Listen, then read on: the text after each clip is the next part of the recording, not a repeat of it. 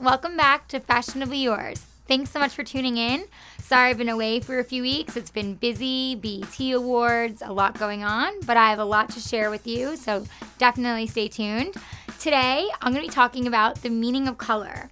It's summertime, it's starting to be absolutely beautiful out. It's July. Everybody wants to be comfortable but looking fashionable. So today you see me wearing a bright yellow romper. A romper is a great go-to for every day in the summer. Instead of wearing a short or long maxi dress, a romper is comfortable, it's super fashionable, and it's honestly like my favorite go-to this summer.